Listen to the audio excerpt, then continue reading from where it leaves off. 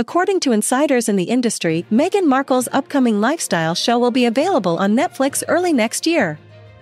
After finishing filming, the Duchess of Sussex has completed the untitled project that will be a part of her new lifestyle brand called American Riviera Orchard. This will take place near her home in Montecito, California. A source informed us that the show, where Markle cooks and presents herself as a Martha Stewart-like lifestyle expert, is enormous. There are rumors that Harry, who is 39 years old, may make some cameo appearances in the show, but it remains unclear whether he will be given a genuine role. While Netflix filming is now complete, the show requires several months to be edited due to its global synchronization with audio and subtitles, and it should be accessible on our screens in early 2025.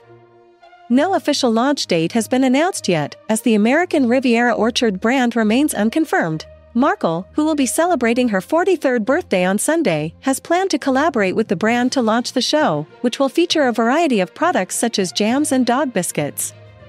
It was revealed by us earlier that the Santa Barbara farmers and manufacturers who were involved in producing jam had not been aware of Markle's jam making, and had never sought to assist the brand.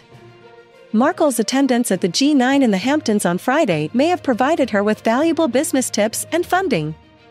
Amy Griffin is the individual who manages Ventures Summit.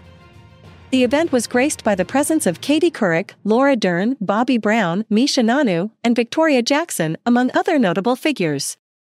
While the launch is not in her plans, Markle has already sent 50 jars of homemade jam to influential friends, including Kris Jenner, Tracee Ellis Ross, Mindy Kaling, and Nacho Figueras, Harry's best friend and wife.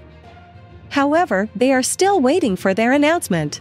The gift of a jar was received by Abigail Spencer, who is best friends with Markle, and Tracy Robbins, the fashion designer married to Paramount Pictures CEO Brian Robbins. Both Garcelle Beauvais, the Real Housewives of Beverly Hills star, and Kelly McKee-Zajvan, co-founder of the Cults Alliance of Moms, were gifted with jam. Although the show will be slick, Mom of 22 chose not to film at her own $14.5 million home but instead just 2 miles from her newer neighbor's leafy estate, owned by Tom and Sherry Cipolla. The Cipollas' property portfolio, which includes over $20 million in assets, comprises 24 buildings located in Los Angeles County and Santa Barbara.